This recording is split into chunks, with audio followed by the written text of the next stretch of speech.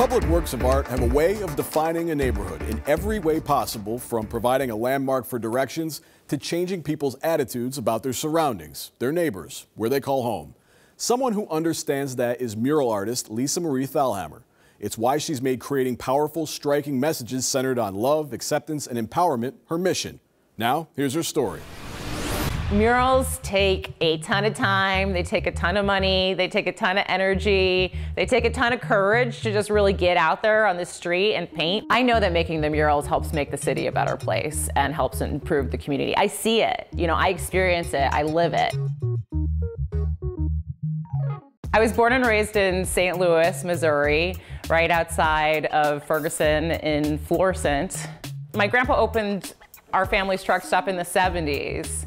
And, there weren't any fast food places in it. It was a, homegrown, old school kind of diner. I worked at my family's truck stop from a very young age, and I just really enjoyed meeting people, getting to know people, learning about travelers and people's journeys. I also kind of dealt with a good amount of what we would call sexual harassment at the time. As a young woman trying to navigate through a very heavily male-dominated environment. And I think it informed a lot of my work. And so I did do a whole series of, women with trucks earlier on in my creative practice. I had always watched my mother craft things. My mother was probably my earliest creative influence. So I wanted to go to a summer program at the Art Institute of Chicago, but it was kind of expensive, and it was a struggle in our family to send me to that program. Well, after a lot of negotiation with my father, we made a deal that if he sent me to the summer program, then I would paint a mural on his garage. And so my father was actually my very first mural commission. And I'm still, to this day, painting murals on garages. So that's kind of cool. So I had graduated from art school in the Midwest, and I thought I want to be a painter. I need to go to New York. And then I came to Washington to visit a cousin of mine, Keith Fritz, who was a furniture designer, and I just fell in love with Washington. You have the museums, you have a huge culture industry, you have the embassies, people here who really value and respect art. The mural making process is very different. We are making sure we have permission to paint the walls. We're getting public permits. We're involving the community. First, I always visit the site because really I want to understand the audience.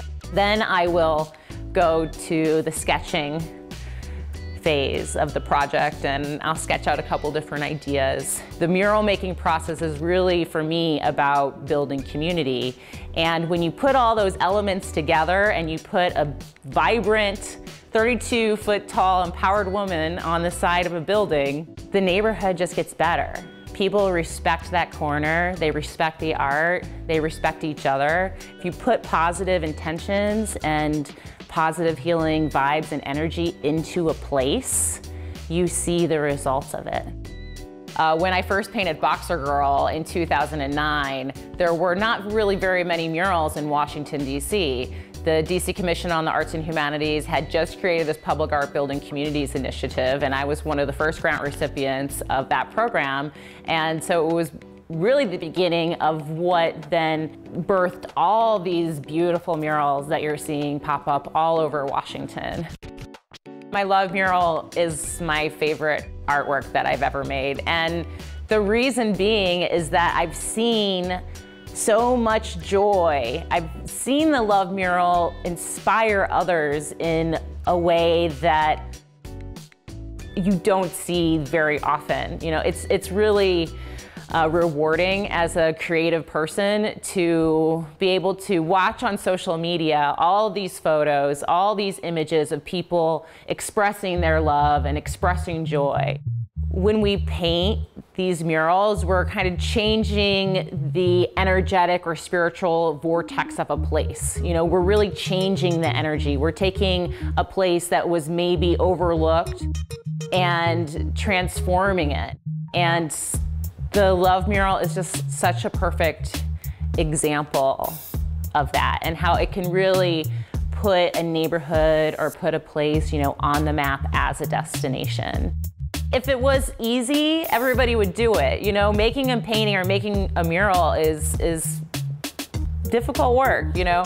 When it's finished, it's a great feeling, you know. It's like, oh, wow, you know, and then you sort of birth this artwork, and it has its own life. It's like having a child, you know. You create something, and then it goes on to live and interact with other people in a way that I don't have control over.